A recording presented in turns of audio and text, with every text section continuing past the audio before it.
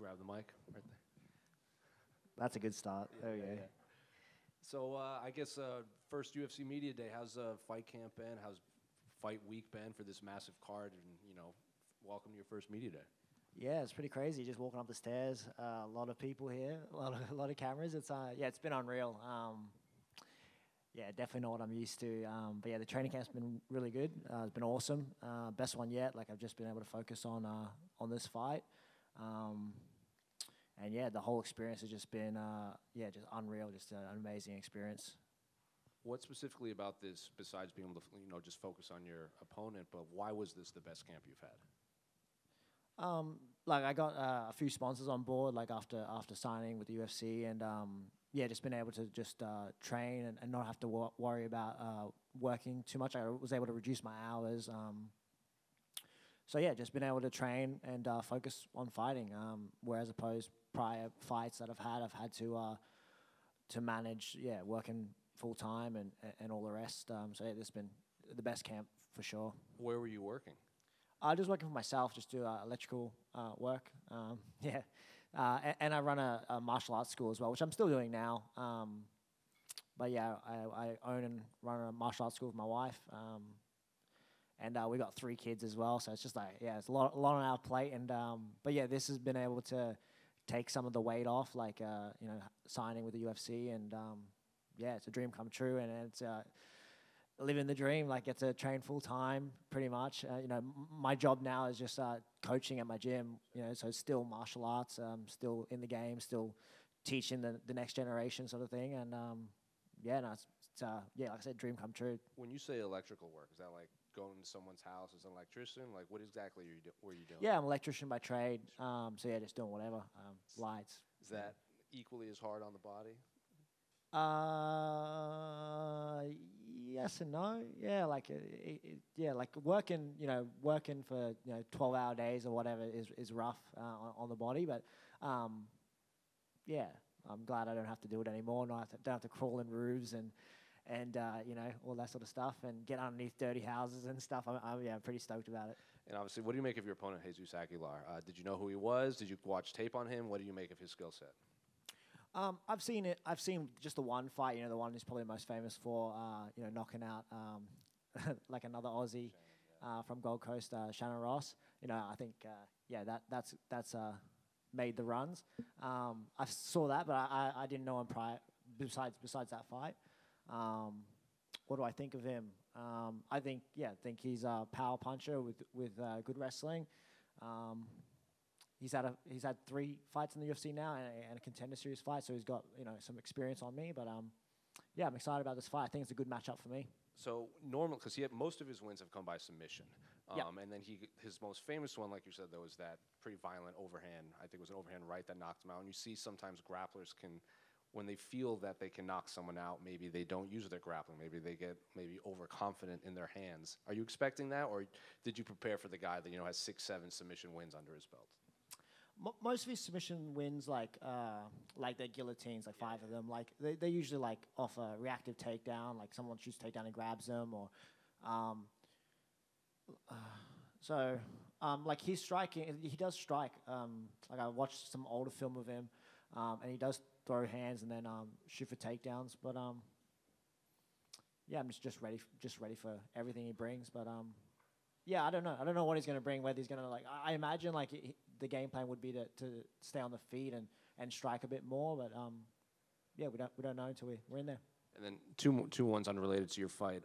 I know you're relatively new into the UFC and everything, but I don't know if you saw. But November 1st, they're going to implement those new rules that allowed 12 to 6 elbows and redefined grounded opponents. So I can see the smile on your face. Yes. Do you like those rule changes? I love those rule changes. Yeah, absolutely. Bring back soccer kicks, as far as I'm concerned.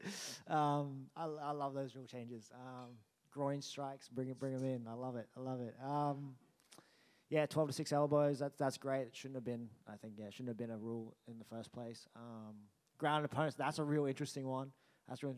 Like my game's definitely developed over the years, and like my last 4 fights, I've won all by TKO.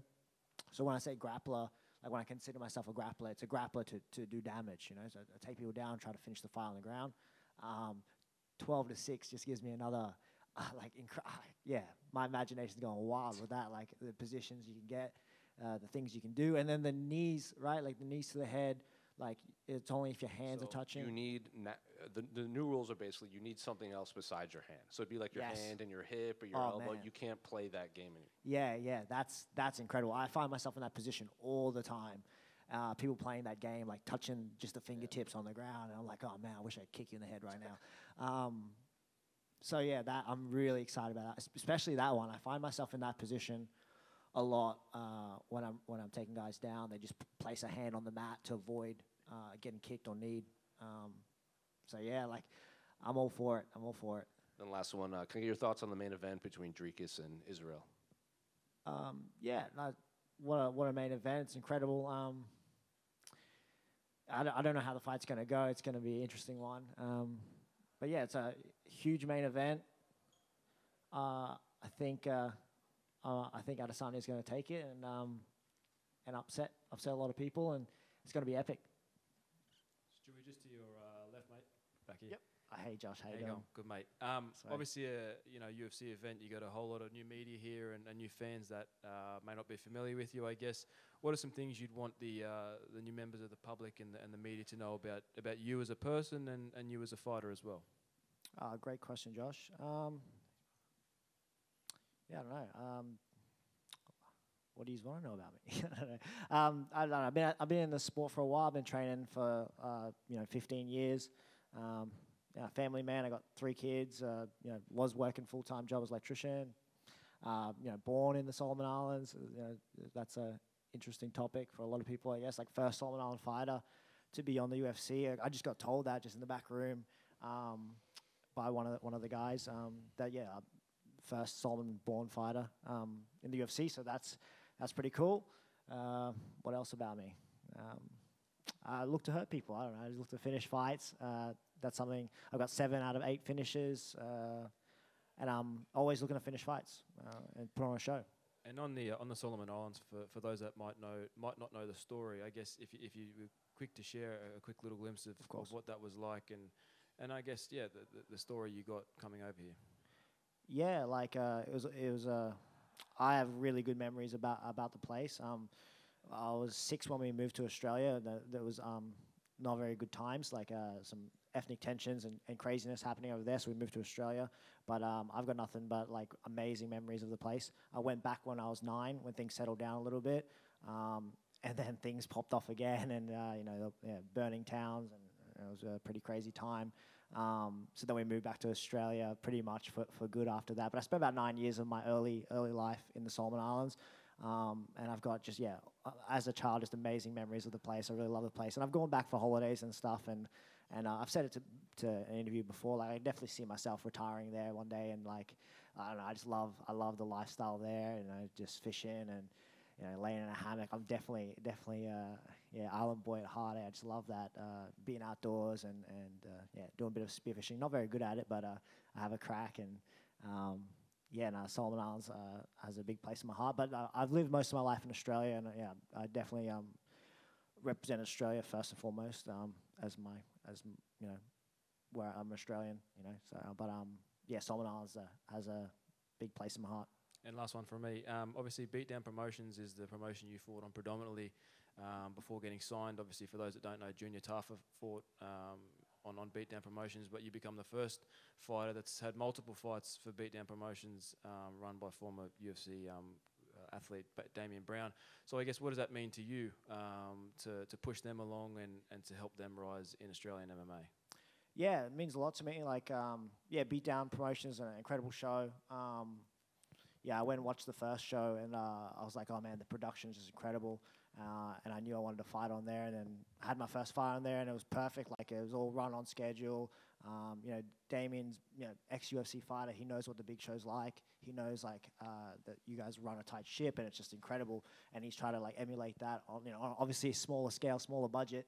But he's done an incredible job with that show, and I just keep coming back because epic show.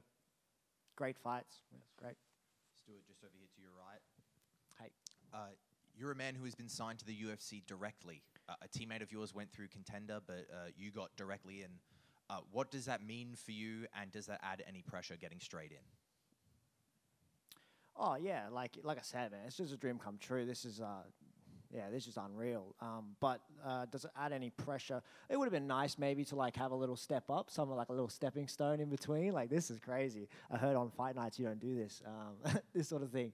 But this is yeah, this is a lot for me.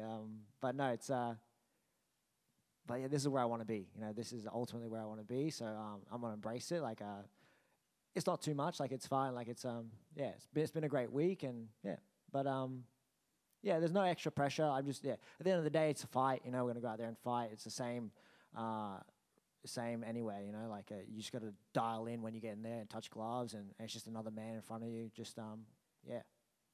Why do you think you got signed directly and didn't go through the Contender? Right time, right place. I mean, yeah, it's hard. Like there were a few people vying for the spot. But yeah, I don't know. I'm not the you know, the guy that makes those decisions.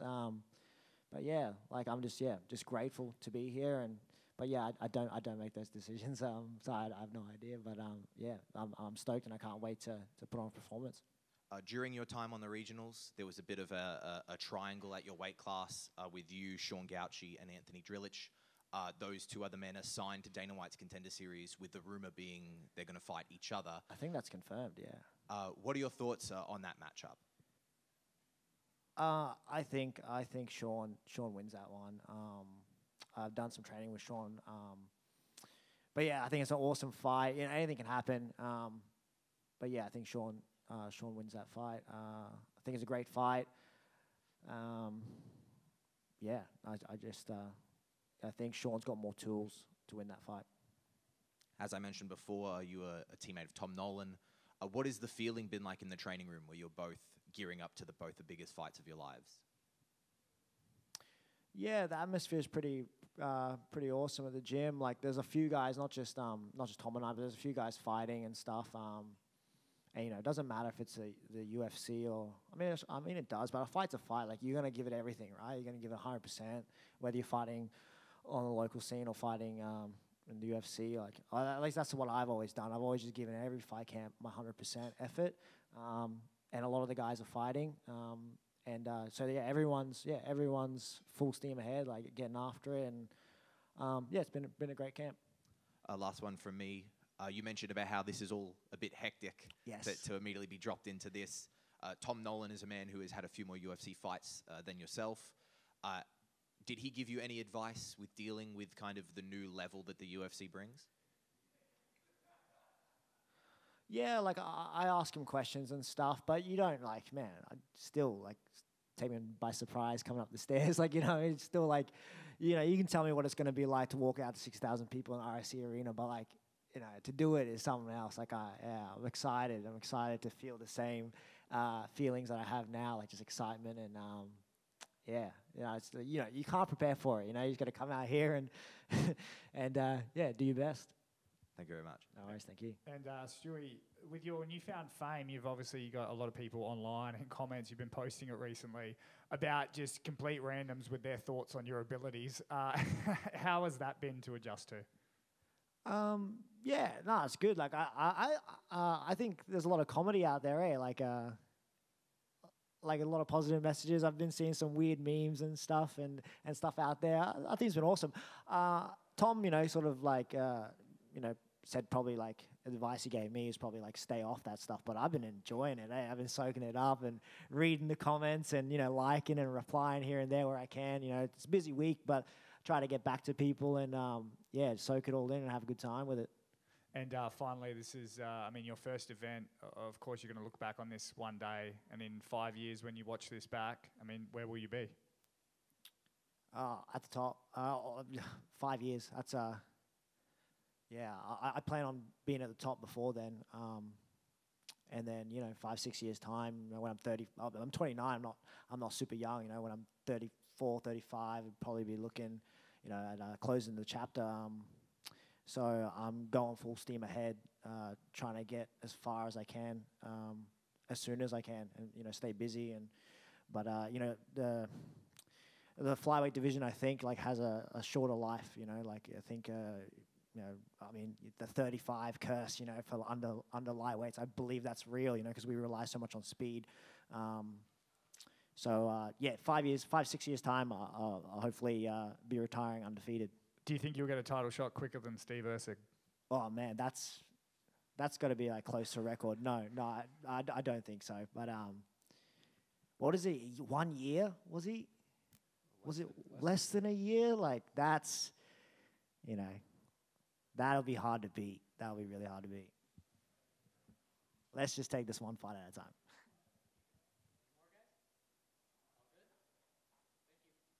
Thank you guys for having me.